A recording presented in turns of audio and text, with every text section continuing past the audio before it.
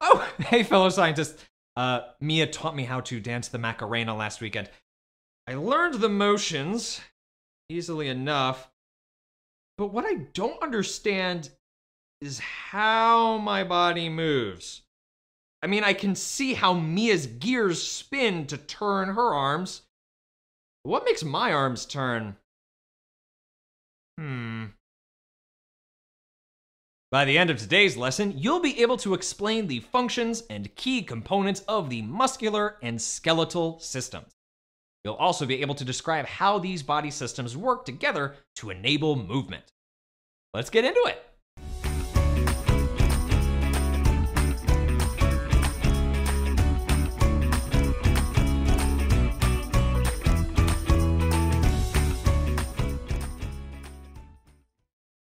So far in our time together, we've learned a lot about the structures of the universe.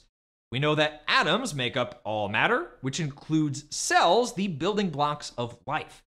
Cells join forces to create tissues, which combine to create organs. Organs work together to form body systems, which add up to a whole, multicellular organism. But how exactly do individual body systems work to build complex humans that can do things like juggle, play the slide trombone, or write poetry?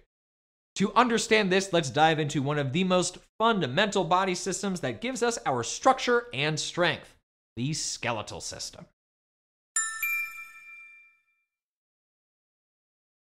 Think of your body like a building. Just like how a building needs a strong frame to hold it up, your body needs a sturdy structure too. That's what your skeletal system is for your body. It provides the structure that keeps you upright, and it protects your internal organs. The skeletal system is made of three main parts: the bones, joints, and cartilage. Bones are the part you're probably the most familiar with. They're the rigid tissue that make up your skeleton, like the kind you may see as decoration around October. Except instead of plastic, your bones are mainly made up of protein and calcium. That's why eating calcium-rich foods like spinach is good for your bone health.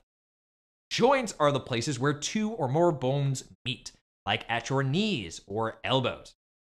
Joints allow your skeleton to pivot and turn, rather than just stay stiff and straight.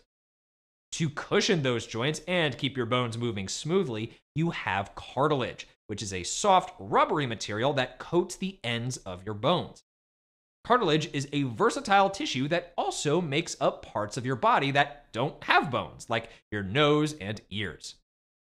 Take a moment to observe your hand.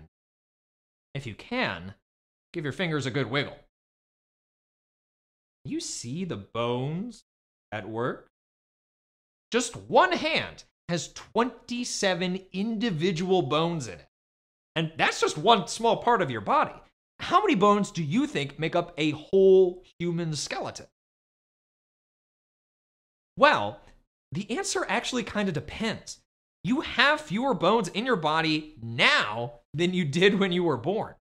Newborn babies have about 300 bones in their body, but by the time they're finished growing, they'll only have 206. So, where do those extra bones go? Well, nowhere. Babies are born with some of their bones split into pieces that fuse or join as they grow.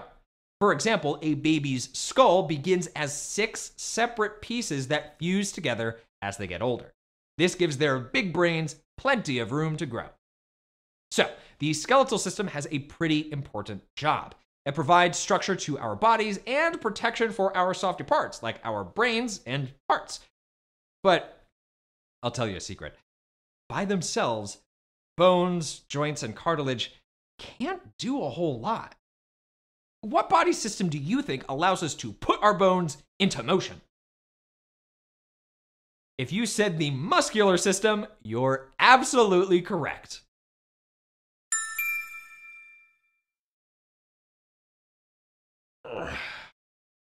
Don't mind me, just stretching my muscles. The muscular system, which is made up of all the muscles of the body, is what put our bones into motion. Muscles moving my skeleton are what allow me to do cool things like dance the Macarena, play soccer, and unicycle across a tightrope. Well, maybe someday. But muscles are important for a lot more than just athletic activities. Sitting up, blinking your eyes, and even smiling all require the use of muscles. But what even is a muscle? Muscles are actually a type of tissue, which we know are made up of specialized cells. Muscles Cause our bodies to move when the muscle tissue contracts and relaxes. You could feel this contracting and relaxing for yourself. If you can, find an item to grasp, like a stress ball or a water bottle. Place your other hand on your forearm. As your fingers move to grasp the object, you can feel the muscles in your forearm tighten.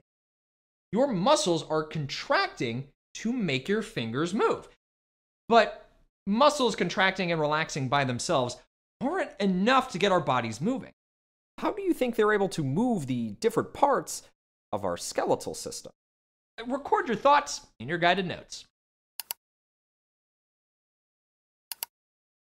Muscle tissue is actually connected to our bones. Strong cord-like fibers called tendons attach the muscle tissue to our bone. Then the muscles contracting and relaxing can pull on our bones, almost like the strings of a puppet. With the teamwork of the muscular and skeletal systems, we could accomplish huge feats of strength and the most intricate shows of dexterity. In fact, these two systems work so closely together that they're often combined and called the musculoskeletal system. Clearly, our muscles allow us to do some really cool things. But did you know we're only in control of some of them? Some muscles are what we call voluntary muscles. These are the ones we can activate on our own. For instance, if I wanted to raise the roof, I can choose to do that. My brain sends a signal to my muscles to make it happen. However, some muscles are involuntary, so we don't have control over them all the time. Can you identify some? Let's freeze. Pause the video if it helps, but stay frozen. While you are doing your very best statue, what parts of your body are still moving? Did you notice any? Even when you're not trying to move your body, you have muscles at work. Your heart continues to beat and pump blood through your body. Your stomach continues to digest that snack you ate earlier, or maybe it's even growling for more. Your lungs also breathe without you telling them to. Unless you start to think about it too much. These involuntary muscles continue to operate in the background to keep us alive, so we can focus on more pressing things, like learning sweet dance moves. But now I really can't stop thinking about how I'm breathing. Please help distract me by reviewing everything we've learned today. The skeletal system is made up of our bones, joints, and cartilage. It provides support and protection to our bodies. Our muscular system is made up of all the muscle tissue in our body. Muscles contract and relax to cause motion. Together, the musculoskeletal system allows our bodies to move. To learn more about the musculoskeletal system, be sure to check out the practice questions and activities that go with this lesson. Now that I understand how my body moves, my dance routine just got a lot more fun. I think Mia's gonna teach me the mambo next. Remember, scientists, curiosity is the architect of discovery. See you next time.